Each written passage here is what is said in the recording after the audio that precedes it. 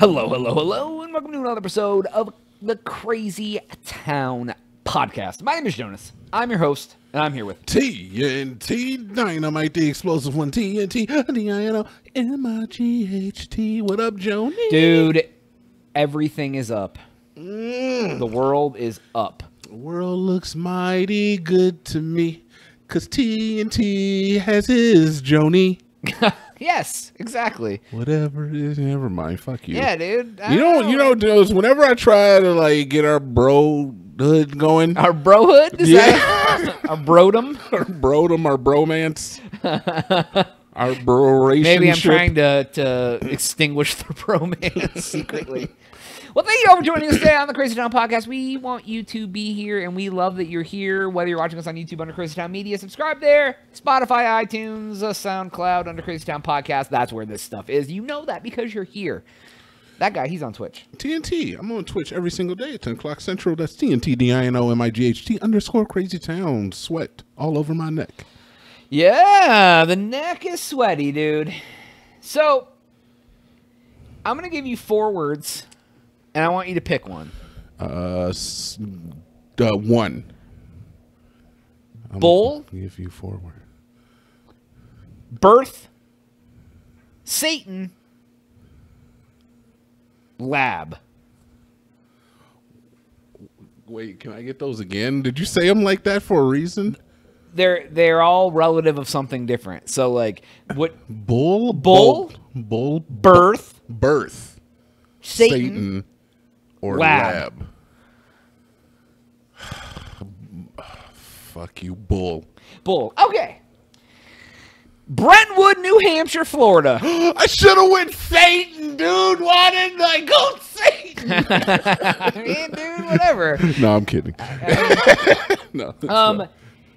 There was a man who was alerted. Yeah. He's a farmer. He has a ranch. Yeah. He was alerted that he had 2 bulls on his property that were not his. And were they fucking his wife? I'm sorry. I like it. It's a little racist. All right, keep going. Bulls it doesn't have to be racist. No, the way I meant it, it was racist. Okay. Fair. At least I didn't make the joke. I'm like, where the hell did these bulls come from? He was notified there were some bulls on his property that were not his. Oh my God. They alerted like the cops, because there were 2 angry bulls. They found the owner. He lived down the road. They came down. They started like shooing the bulls back to the property that they were supposed to go. Fair enough.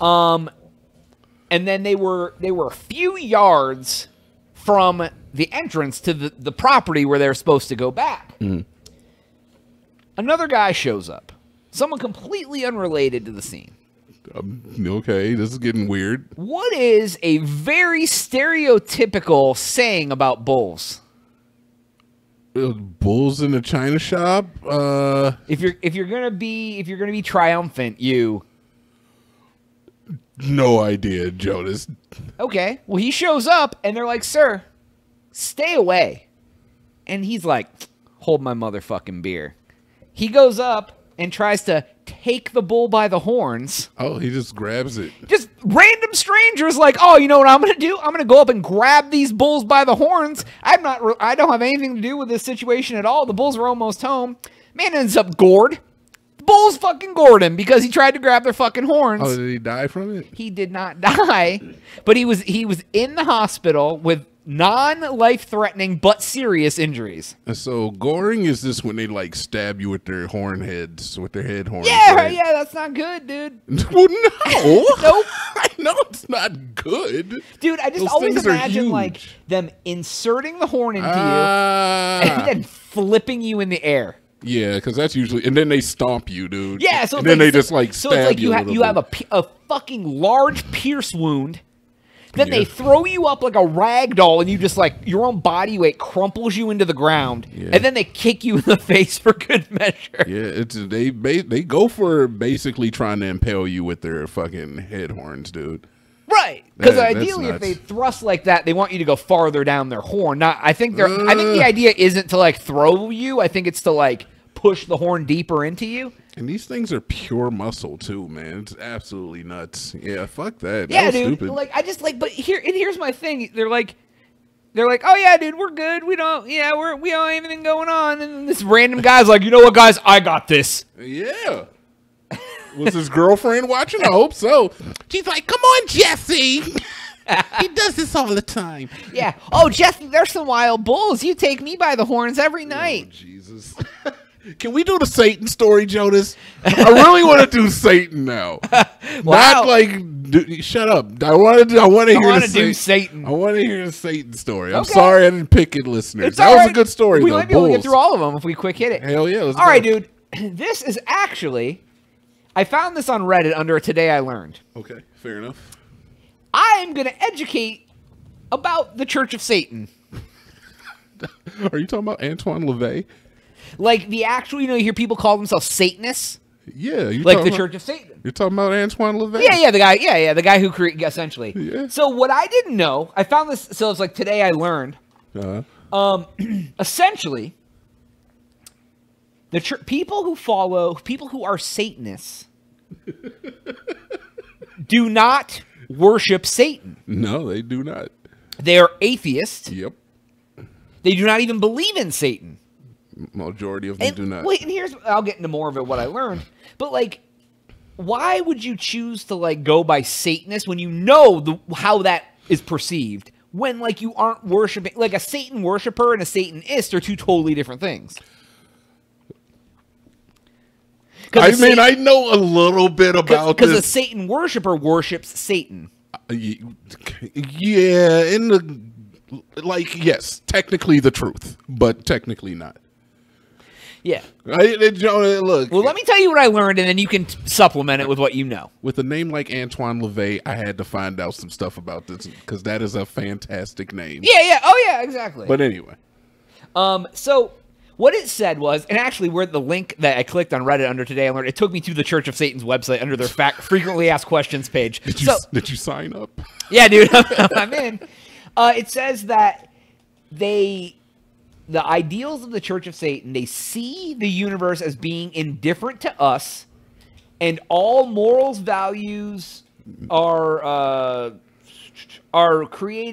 basically human construction. Yep. So it's like they're subjective. All morals and values are subjective. They're all created by humans. And their theory is that to be self-centered, they are essentially their own god of their own universe, because we are sometimes said to worship. They're said to worship themselves. Yes. And then it said like, it's like the Satan is more of like, it's to stand for like liberty, individualism, like a metaphorical projection of like the highest person and being your potential. And they don't even believe that Satan is a being or a person. It's like kind of simulates like. I kind of feel like it's more just to troll the religious groups more than anything else. It's kind of like, and I can see that, throwing the atheism in their face, kind of. And so they call themselves Satanists, and then rile up people who are really religious. Yeah, because we don't believe in them, and it just pisses them off. I think that's honestly the reason. I think it is too, because it's like you're like, oh yeah, Satan worshippers are like, dude, we don't even believe in Satan.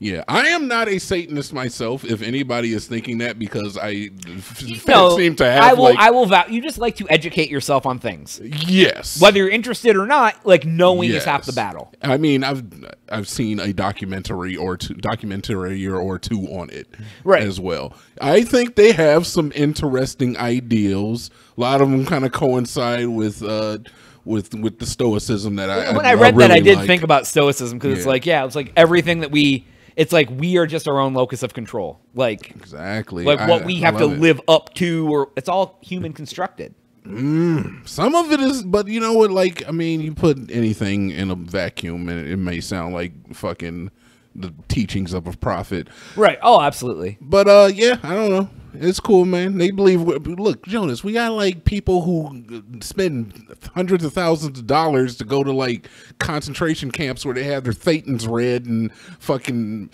What are you talking about?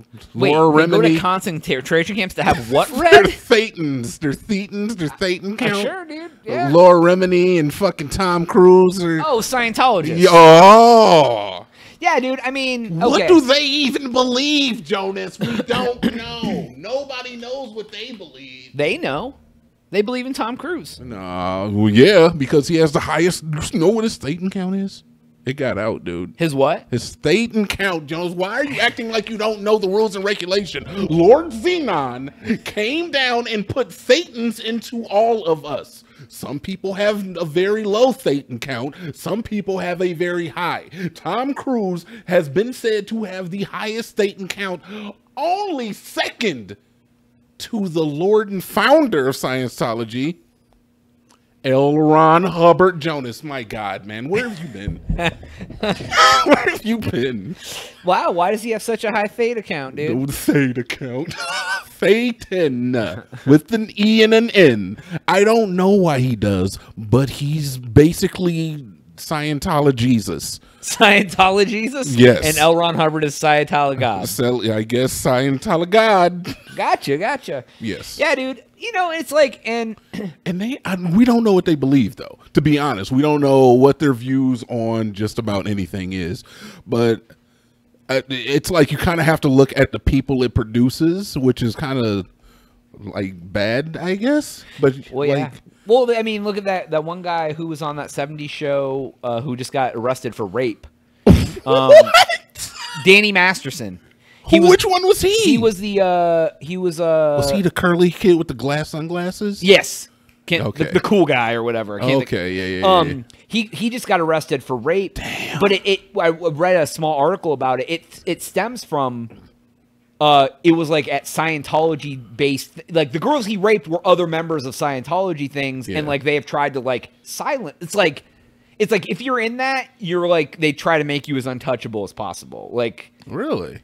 It's like they were in, like, I think it was like through like a Scientology event, these things happened. The girls were drunk or drugged or something, but then they tried to the Scientologists tried to silence them as well. I really want to know what's happening in Scientology. Yeah, well, they have that one show. There's that one famous lady. Her name is, she was on King of Queens. I can't think of her name. Laura Remini.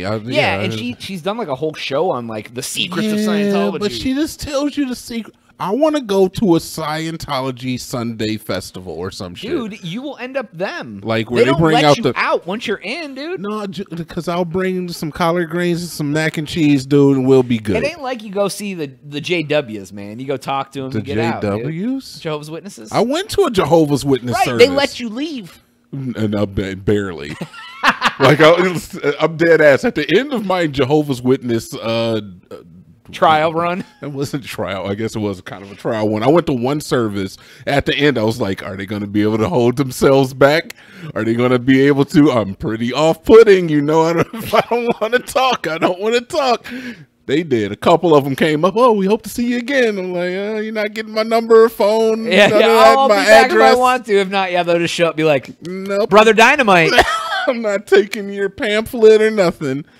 I've thought about that. Well, not now during Rona, but like you've said that you've went to a few different like religious services. I've been to Jewish, Catholic. Obviously, I went to Catholic school when I was a kid, so I've been to enough mass. Baptist, white Baptist, yeah, a little bit different. Oh yeah, absolutely. Lots of stuff. That I went to the fourth quarter. Yeah, dude, you know, I think that like once Rona's done, the fifth quarter, and you can get into like events again. I think I may do the church tour. You want to? You trying to find Jesus, fam? No, I don't need to do that. You can just pay tithes to me. I'll make sure you're straight. No, but I think I want to do the church tour to like experience it. Because the only time okay, it's well known probably if you've listened to this podcast, I'm not a church guy. I've only been to church a handful of times in my life, and it's because I stayed at a friend's house that like their parents made them go in the morning, and I was there. Yeah.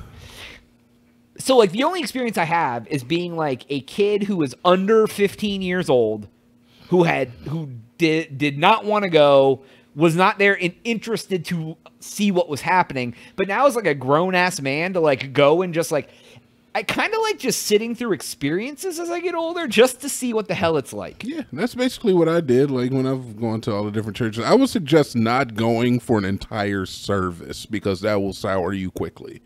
Because half of the experience of being in church is having the faith in the stuff that is being said, and if you lack that, then it just kind of like makes it like you're like, what the hell is going on? It's like, okay, oh man, they believe that, huh? Okay, they believe that, and then it's like, okay, now this is just like I'm just hearing propaganda. So you just leave in the middle? The fuck, yeah, it's an open building, man.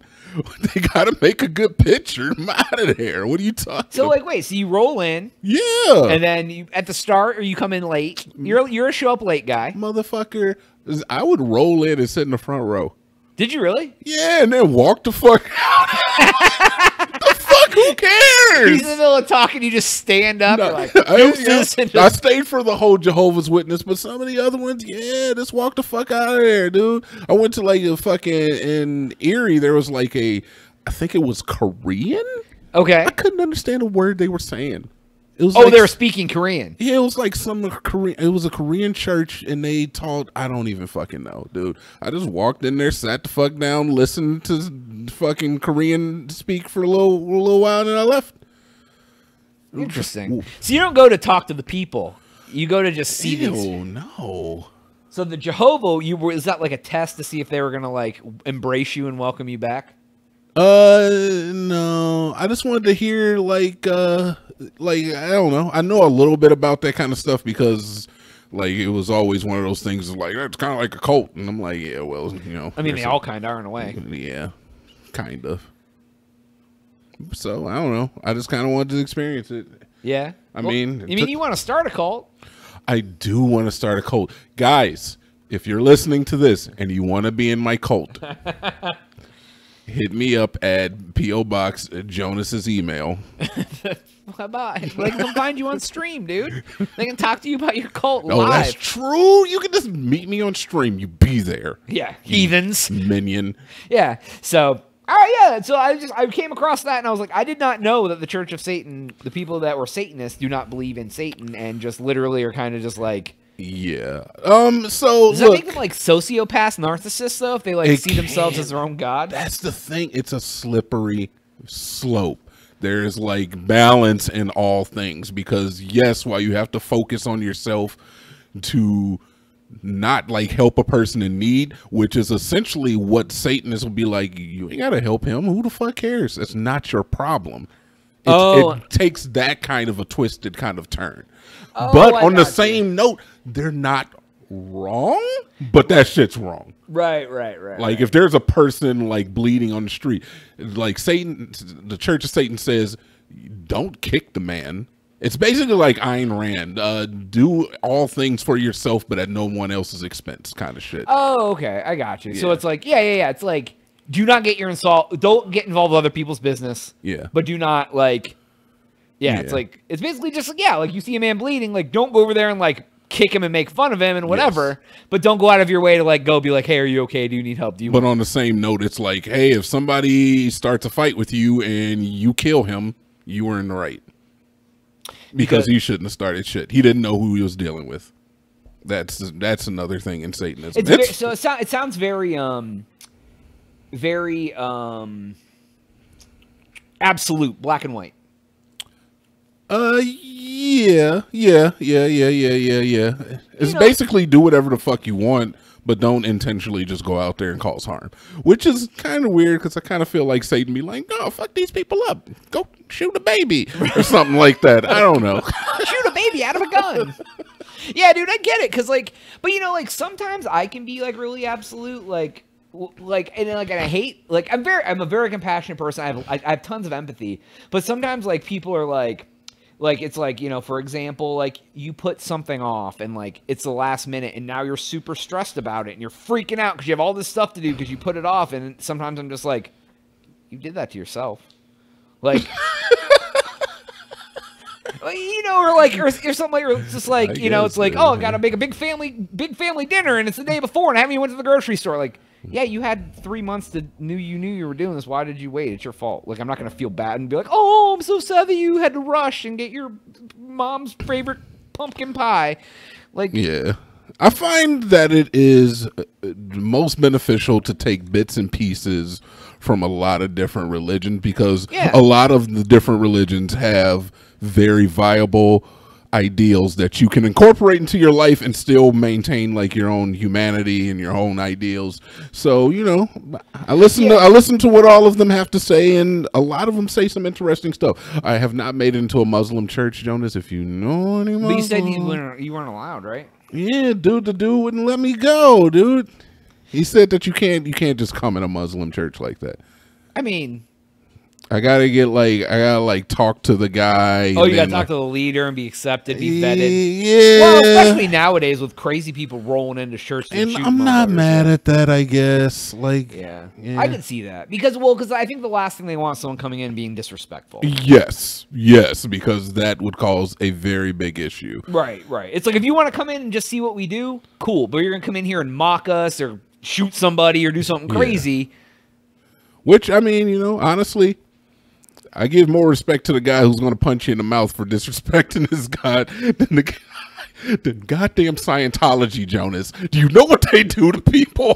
What? They get them canceled, Jonas. Social media. They cancel culture? No, they just sue you. They just attack your wallet. You talk about Scientology, they'll just sue you. See, that alone makes you feel like something's fucked up, right? Dude, we don't know what they believe, all right? I know what a lot of these other people, I know a little bit of what's in the Quran, or a little bit about what Antoine LaVey was trying to teach, or a little bit about the Bible, or even, like, I had ideas about the one place I went, we were talking about Jehovah's Witness. I knew stuff about that because they leave their stuff all over the place. You can find a pamphlet. You can look online and see what they believe. Right. Try doing that with Scientology. You can't find anything online about what they believe? Try doing it with science. That is me not knowing, but me assuming that I do know to prove a here's point. Here's my I guess my mantra. It's like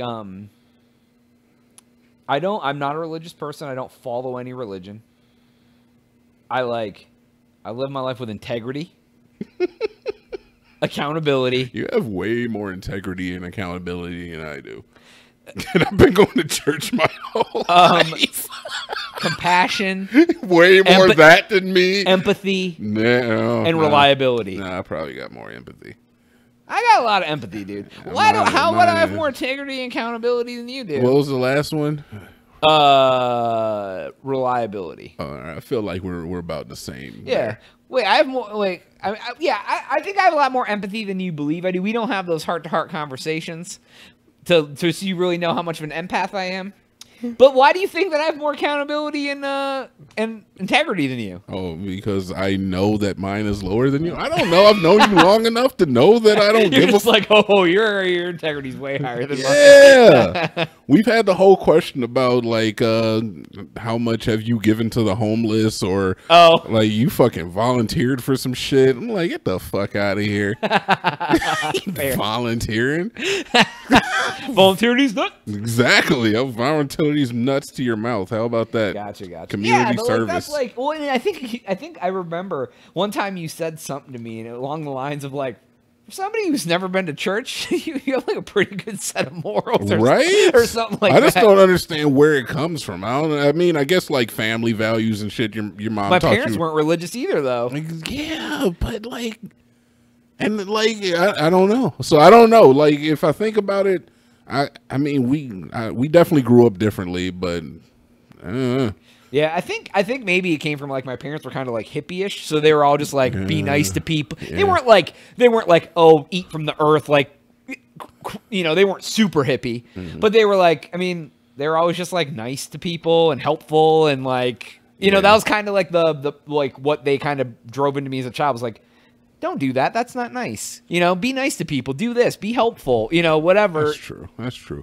I think a lot of it had to do with the fact I was just inundated with church from an early age that maybe I just kind of strayed away from it in my later life. But I mean, the morals are still there. Oh yeah, absolutely. The general principles, yeah. Yeah, I mean, I've never been to prison or anything. Exactly. Never had the There's cops. Many ways to do the same job, whether you're religious or not. Mm-hmm. Boom. So on that note, that is all the time we have for today's episode. We will catch you on the next one. Any final words of wisdom from the DInomight? Dude, fucking Scientology, call me. I want to come to a seminar. Well, it's like a timeshare. Like you come in, like first it's like the guy's like, we're a pretty nice group, and you're like, no, I think I'm good. Then they come in and they're like, you will die if you don't. And you're like, oh my god. I just want to know what my Phaeton count is, Jonas. I need a home. What if you went in and they said you're better than Cruz, dude? Oh, how much is it going to cost me? Because that's what they want. I know it. What do you want? We'll get to the monetary value of your Phaetons on the next episode. But for Jonas, TNT. We'll catch you on the next one. All right. Oh.